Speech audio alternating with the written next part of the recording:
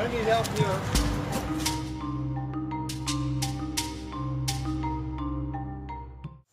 When I first saw it, it was covered in concrete, rusted, had asphalt on it. Some was very, very bent, some was a little bit bent, some was pretty straight. And it was a question of figuring out what I could actually get out of it that would work. We realized we didn't really have enough straight material. So about 6 of the pieces, the call them half V's, had to be spliced with other straight sections, then ground down to match. The material was actually softer than we thought it would be. We expect it to be much harder than it was, particularly because it's compressed from the trolley.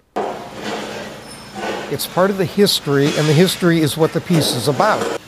The track was fabricated in Baltimore back in the 1890s, and there were 2 or 3 different heights that they used. So when you start joining the V's, one's a little higher, a little bit lower, which required grinding it down to get them to match. There are only 2 actual parts in it. There's a left side of a V and a right side of a V, and everything is cut all at once. It maybe took 2-3 minutes to make each cut. Once all the pieces are cut, then the V's are actually assembled, which takes much less time than any of the other processes. And at that point, we are dealing with 2 pieces that weigh about 160 pounds apiece. The parts are identical.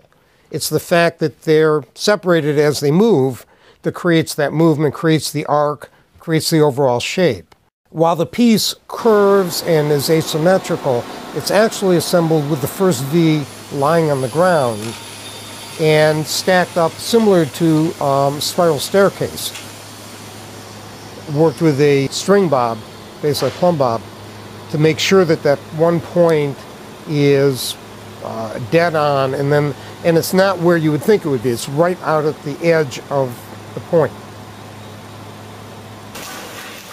All of it was welded all the way up. If you look at the piece, you'll see there's a 3-inch weld every 3 inches. About 4 weeks to actually put the whole thing together. What we did was go to a truck painter, and they have a colossal spray booth. There were 6 gallons of primer, 3 gallons of the intermediate coat, and then 3 gallons, just under 3 gallons of the finish coat. The primer is very zinc rich. When it dries, it's about 85% zinc.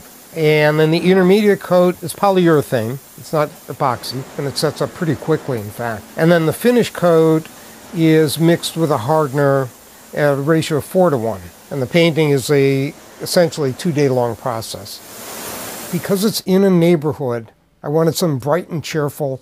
Kids are going to go buy it. Families are going to go buy it. I didn't want something crude and industrial. Positioning it is tricky because, again, it's a little off-center in terms of weight, but you have to stay within the limits on the piece. You have, basically it was about 1.5 inches off. And what we had to do is go back and forth until we essentially found the closest to center on all 3 pads that we would get. People tend to think that all artists make everything themselves, beginning to end. The truth is, most large-scale public works are done by fabricators. To a large extent, if you're doing large work, one artist can't do it. It's physically impossible. So it's a lot of management. It's almost like being a project manager. And it's a lot of making sure everything happens the way it's supposed to happen, and that's part of my job.